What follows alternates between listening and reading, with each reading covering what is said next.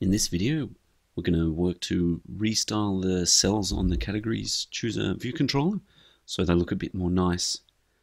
So let's get started.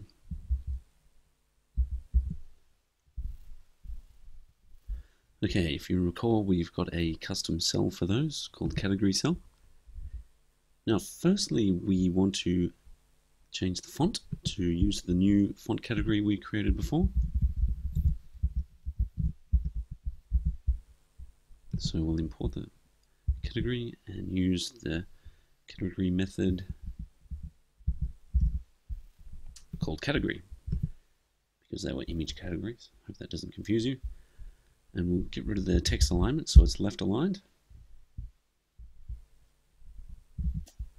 We will add a constant for the text margin. We'll use this when laying out the text.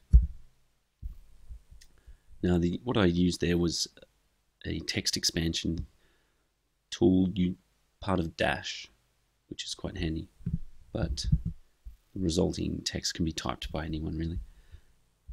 What I've got here is static. That limits this constant to only being usable inside this class, and it doesn't leak outside, so you don't need to worry about two variables, both called kText margin, clashing if they're in two different classes. And it's an int, and the value is 10. So let's use it further down in the layout subviews. We will be laying out the text at the bottom.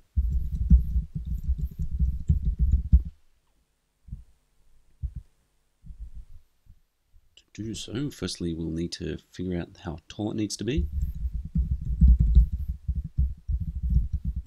So we'll get the height of the normal font plus 2 margins, and we'll use that to inform our rectangle for the name frame.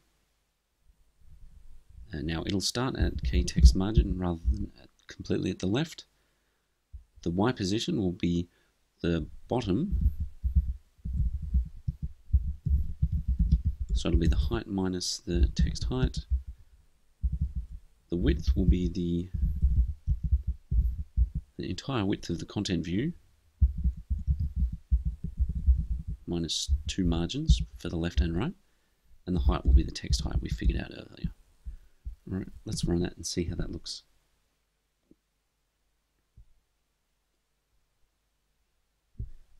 As you can see, it's now much more interesting. It's at the bottom left, it's a nicer font. However, you can't really read motorbikes because the underlying image is a bit too light. So what we'll do is add something behind the text. Now, rather than just add a dark, transparent area, we'll use a gradient, both because it'll look nicer and it's a good example for you to learn. So let's do that. We'll put the gradient under the name, so we'll put an instance variable for that.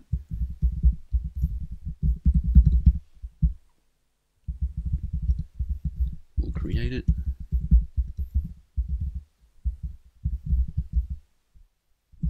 We'll set the colors that it will interpolate between. Now, because it's core animation, you have to use CG colors instead of UI colors, and they need to be cast to an ID to fit inside an NS array. This is a little bit of a hack, but it's one of those things. So the top color will be black with 0 alpha, so you won't see it. And the bottom color will be black with 0.7 alpha, so not completely obscuring the image under it.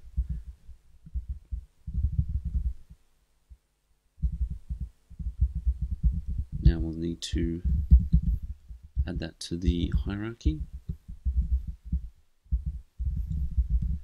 And we will need to lay it out. Now, its frame will be almost the same as the name, except it will go all the way to the sides. So it'll start all the way at the left, and its width will be the full width. All right, let's run that and see how that looks. Great, and there we have it. Motorbikes is clearly visible. the text, I mean, it's clearly readable, and the gradient is subtle enough that you don't really realize what's going on. And it looks quite nice, I think. Certainly pretty good considering there's no designer input so far on this app. All right, thanks for watching.